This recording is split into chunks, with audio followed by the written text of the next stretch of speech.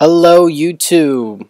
So today I'm going to show you guys how to find hidden files, and you do it on the terminal here, which is always found here, and they hide it because Apple really doesn't like people using it for some reason, so I've heard.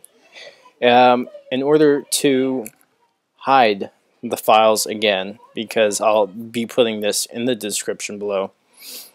In order to hide the files, all you do is false. Okay? And that's it. I've already done this, so I will not be pressing enter or anything like that. I believe when you do this, you will have to put in your password, so make sure you have that. So anyway, I'll show you what you can find with this. This is on the desktop. It's always on the desktop, which gets annoying. Once you delete it, for some reason it comes back again. I'm not sure what this DS or localized stuff is. I have no idea. I will show you stuff you can find. Example in the library.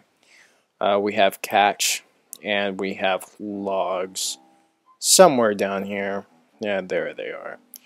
They are also in every single part of the system and the users.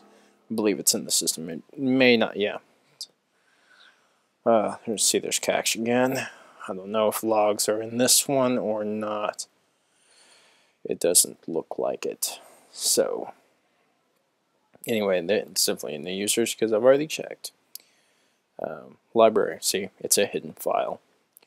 We have catch, and we have logs again. So, which is very interesting. And anyway, believe that's it. So the reason I believe they hide files is because Windows 95, when they came out, their files, none of their files were hidden, and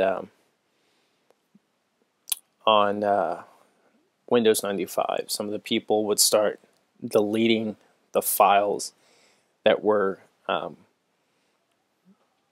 very important to the operating system, and so on Windows XP they hid the files, and so I believe this is why they do that. And there could be some other reasons too, but for those of you who are having trouble with your Mac or want to do just whatever to it, I hope you guys found this useful and enjoyed the video, even though it was pretty short. So hope you guys had fun, and I did. I mean, I love doing this kind of stuff to Mac. It's amazing because to me it's just such a locked down operating system. When I can expose anything on Mac, it's just, man, it's awesome. So have fun, YouTube.